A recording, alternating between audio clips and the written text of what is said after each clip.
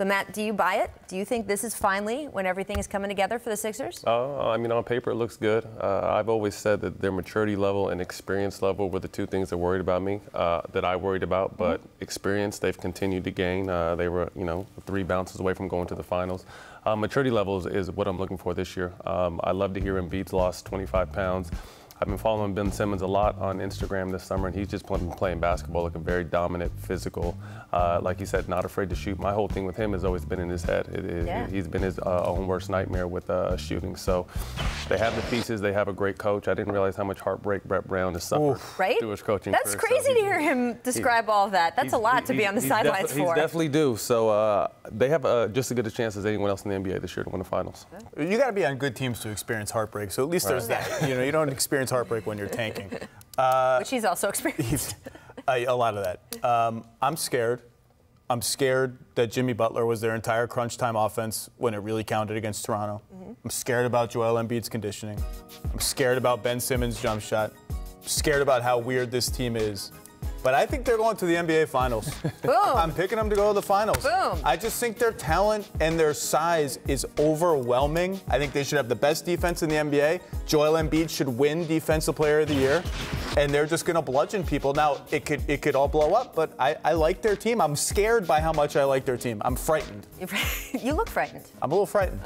Matt, who do you want who's there now taking the last shot? If there's a game, if you've got to win the game, who do you want from the roster now? Because last year was Jimmy Butler, and he's not there anymore. I would probably go with Embiid. I think last year he fell in love with the jumper a lot. I think he needs to get back on the post because he's the most dominant post player, with DeMarcus Cousins being with his injury situation in the game.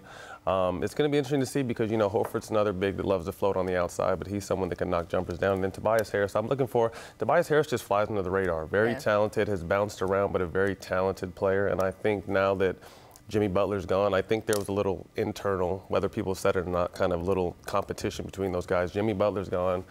Tobias is there, so he's definitely going to be a formidable person to be able to take that last shot as well. Yeah, Brett Brown at a media luncheon yesterday said the answer to that question is going to be Joel Embiid. Okay. He's going to be the crunch time option, which raises a really interesting question.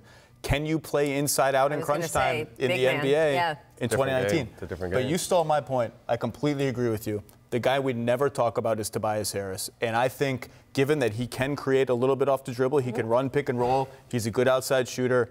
It's a big, big year for him because some of those moments, like it or not, are going to belong to him. He's got to be their spacer in so many ways. I mean, they've changed. It's going to be interesting to see how it all goes down. But I like the firmness. NBA Finals, both of you guys. I love it. According to Caesars Sportsbook, they don't agree with you guys. Actually, the Bucks have the best odds of winning the Eastern Conference, with the Sixers coming in second, though, followed by the Celtics and the Nets. So, Zach, you said Sixers. Bucks, though, I know you think highly of. Is this really a two-horse race that I'm looking at here? Yeah, Bucks-Sixers would be an incredible series, I think. And I do think it's a two-horse race. Look, the Bucks can make the finals. It's a toss-up to me. And Boston would be the next team. But to me, Boston is one player away. And if they could ever find a way to trade for an impact big man, they become like Al Horford? Well, okay, maybe. I don't think that trade is going to be on the table for them. But they could butt into this conversation. But this would be an incredible matchup. I mean, the Bucks are loaded still from last year, and then the Sixers are loading up. So we'll see. I think the Bucks are, just have just as good a shot as the Sixers do. I think obviously losing Brogdon is going to be a big piece, although he was hurt leading up to the playoffs. You know his importance for that team. Giannis's development on the offense of filling those holes, those gaps that he had in this game are going to be a big.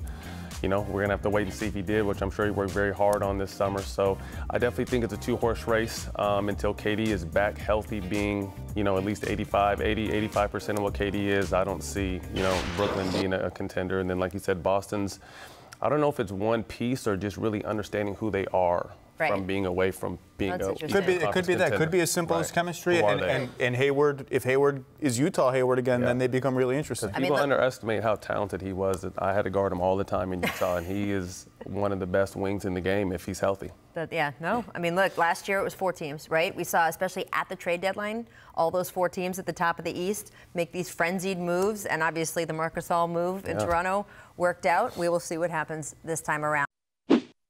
Thanks for watching ESPN on YouTube. For more sports highlights and analysis, be sure to download the ESPN app. And for live streaming sports and premium content, subscribe to ESPN+.